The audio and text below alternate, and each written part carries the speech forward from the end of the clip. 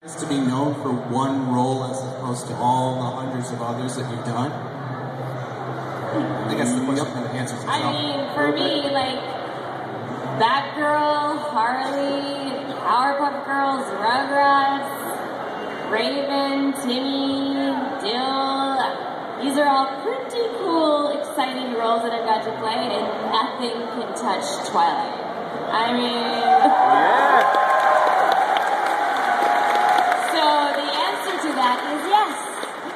It's pretty exciting and crazy and unexpected. I think that's what all of us are really mostly like just surprised by how unexpected the level of fandom is and appreciation for everything we do. It's just extraordinary.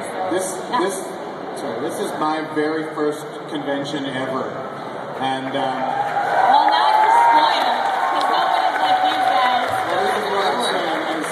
It's all setting the bar for me, so I've done a lot of stuff, but nothing has ever broken through in this way at all, and yeah, this sets the bar for me, so I don't know what to expect from next.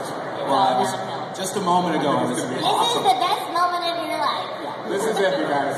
You're sharing it with me. Thank you. Just a moment ago, I was hit on